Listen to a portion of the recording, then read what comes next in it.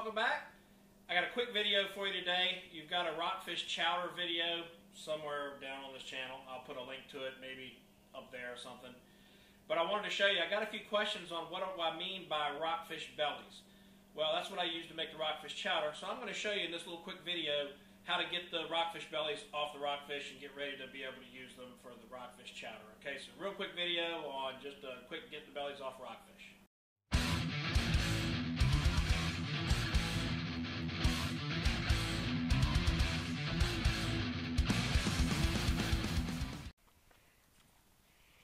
Alright, this is a relatively smallish rockfish.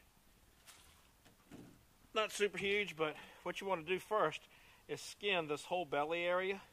We're going to skin it from the vent to about that first stripe, all the way down. No big deal. Do this outside, alright, because they fly everywhere.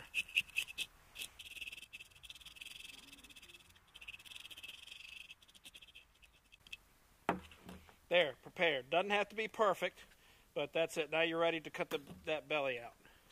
Okay, so take you a nice serrated knife works best. What you want to do is cut right through this bone right here, right there, and cut under this fin's easiest. Saw right through there. And get up to that first stripe, because nobody uses that meat really much anyway. Cut it right there. Flip him over, do the same to the other side. Yeah, it's a little bloody.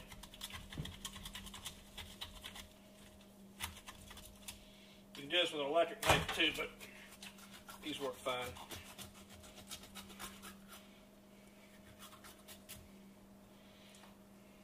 Cut through that the rest of the way. If you missed a piece, and get the guts off. There you go. Step one complete. Rockfish bellies off the fish. Step two, quick rinse.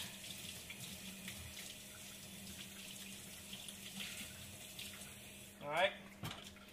Fish skinner. No big deal. Get that fish skinner and just grab a hold of that skin and get him peeled off that fish. It'll come off fairly easy. I found it's actually easier to skin it once you get the belly off the fish. Just peels off.